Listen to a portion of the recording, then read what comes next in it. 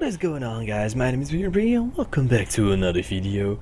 And today we want to take a look at something I made recently in stream. And well, it turned out pretty cool.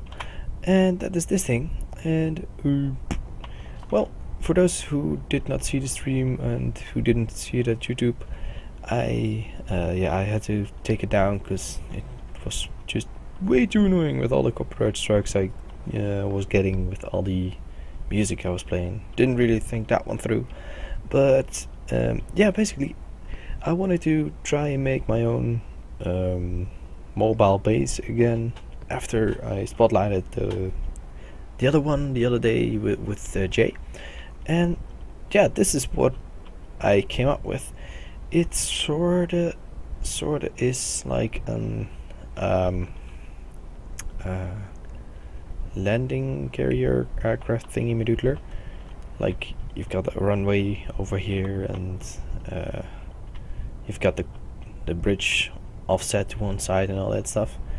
And yeah, that's basically the main inspiration from the top deck. But down below, that's where the magic happens, basically. And yeah, you probably already have seen this monstrosity. And this basically is one big giant drilling arm, which is in multiplayer not that stable. I found out the hard way, basically. And I think in single player, well, it was stable. I haven't tested it out anymore since yeah, I tested it in multiplayer. But basically this thing, it rotates up. That's why there is this hole in the ceiling, and then it locks down at the same time, starts drilling, extends the pistons all the way at the speed which the drills are capable of handling. And then when it's full, or when it's fully extended, I mean, it comes back still drilling, and then yeah, folds back down like it is right now.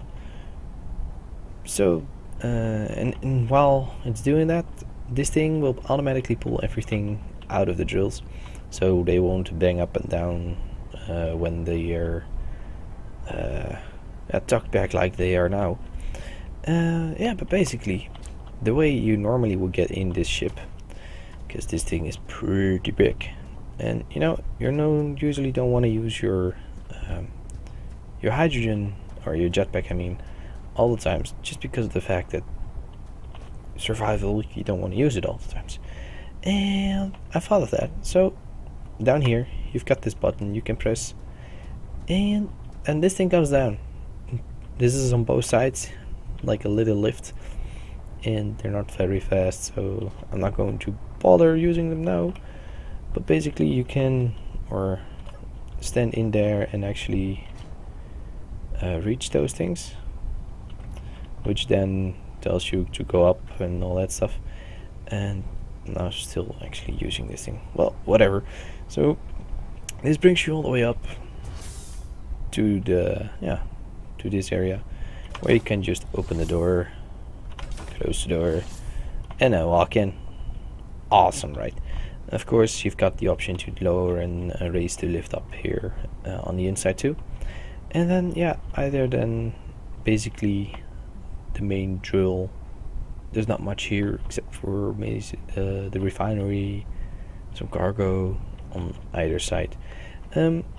Yeah, if we go either up these stairs on the side, you'll find a door here, and this door just leads to a very small yeah, hangar bay, if you would say it.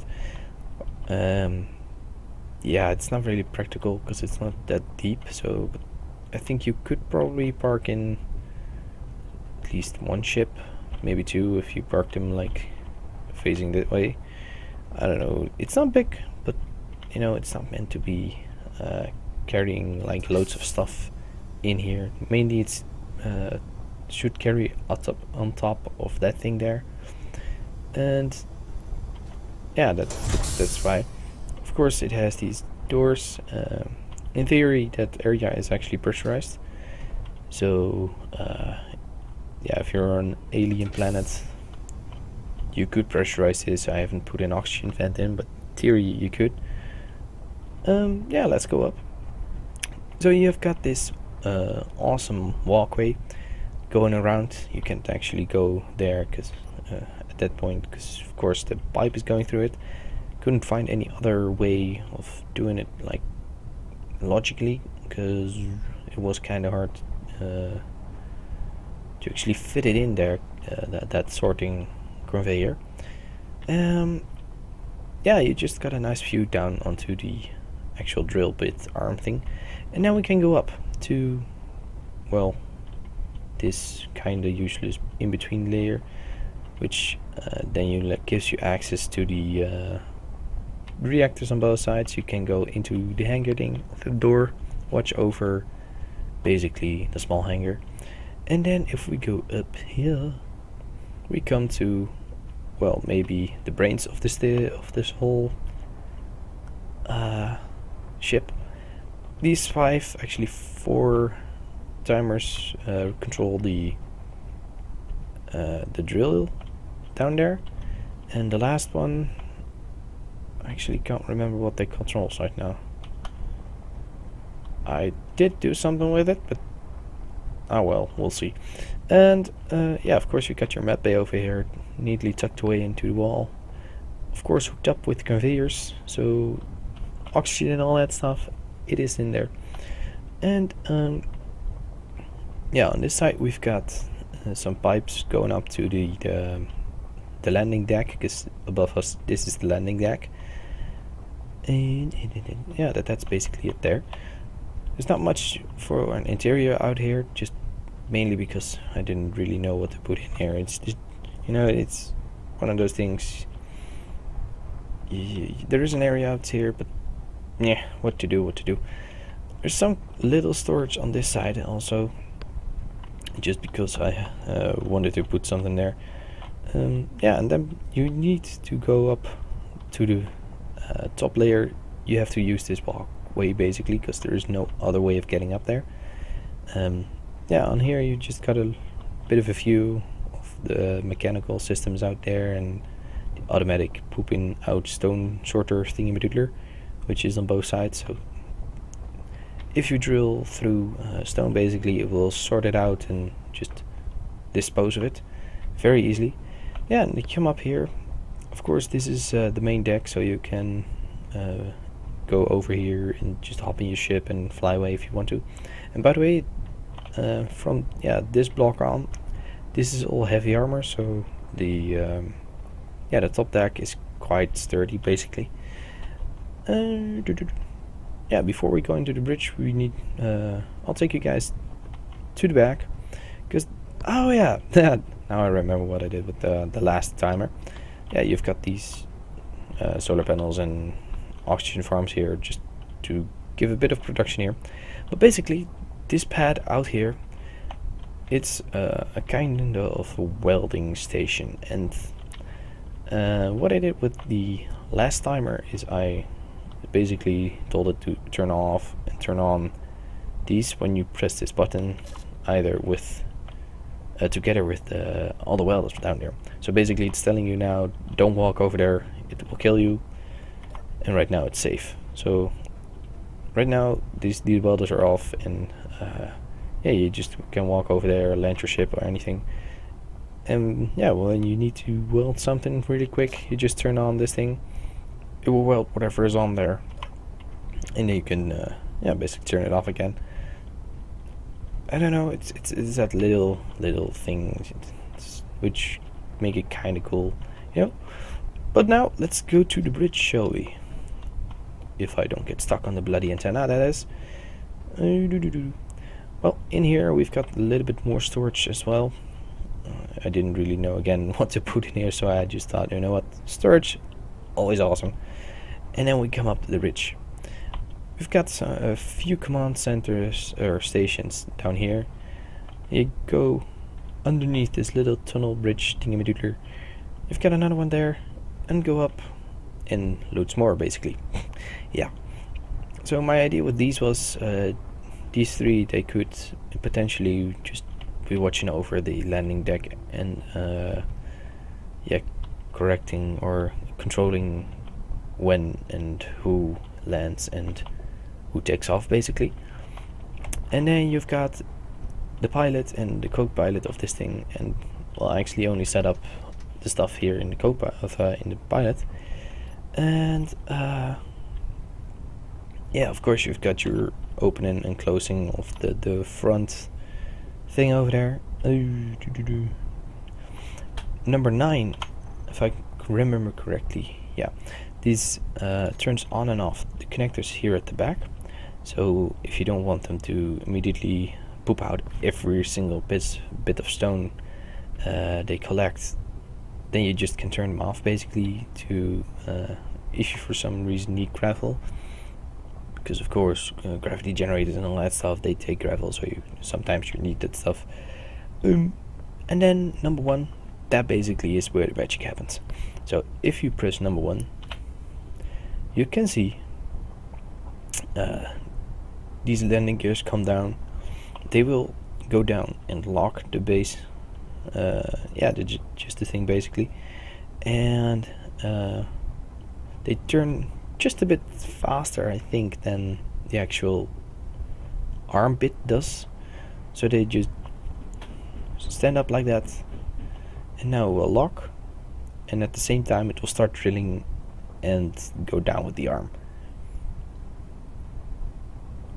This takes a while, because I haven't really set up the timing correctly apparently still. It's kind of hard to tweak them inside the thing, but as you can see now, they yeah, start drilling stuff, and the connectors already are starting to spit out the stone, which is really cool. That's exactly what they meant to do. But at this speed, yeah, they're going down really slow, just to make sure nothing will break, nothing gets damaged actually. That's why those gyroscopes around there, they're just set to override, and basically they kill every single wobble in the thing, which is really cool, because yeah, it just doesn't damage itself when it's drilling.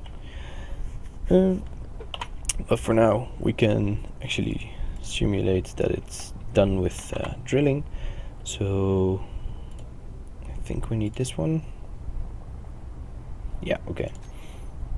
So if we now trigger this thing, it basically will yeah, continue drilling for 3.5 minutes, because that's roughly how long it takes for it to go down completely and come up again. And basically yeah, now it will come up out of its hole and just reverse the process basically. And that's yeah, about what this thing does. It's actually a pretty cool ship in my opinion. It works just like the Raven does. This thing works too, and I'm just amazed by the fact that I managed to do this. You know, I like this kind of this part of Space Engineers, building your own mechanical stuff in the game to get something done basically. I haven't done that in quite a while, so it was quite an adventure, to say at least, to make this thing. Especially because Space Engineers has this annoying bug that somehow if you delete some blocks above the suspension, and it doesn't do it all the time, but sometimes when you do, then all the wheels just come off, and it actually happened in the stream once, and then just this whole thing plops down to the earth basically, and it's just freaking annoying because you have to reload and all that stuff, and some work may be lost, you know. And because I of course did not leave it and do its own thing, it will now just stay there for like 3.5 minutes. Let's actually not do that. So timer and trigger now. So as you can see, I just fucked it up. God damn it.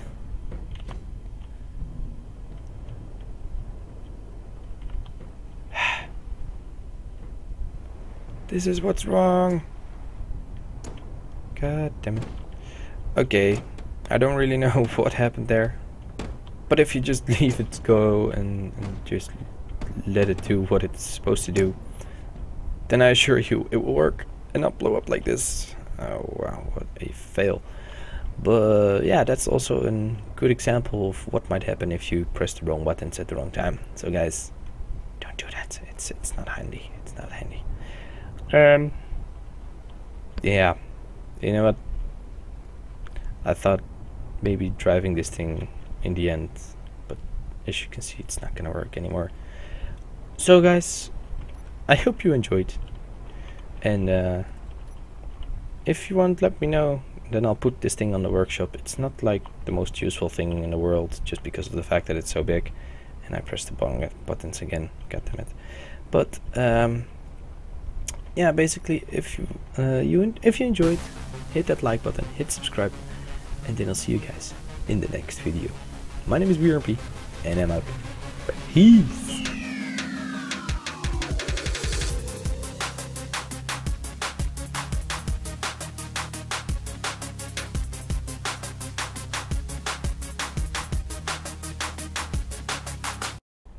God damn it, you stupid little piece of shit. Why do you always break when I try to do something?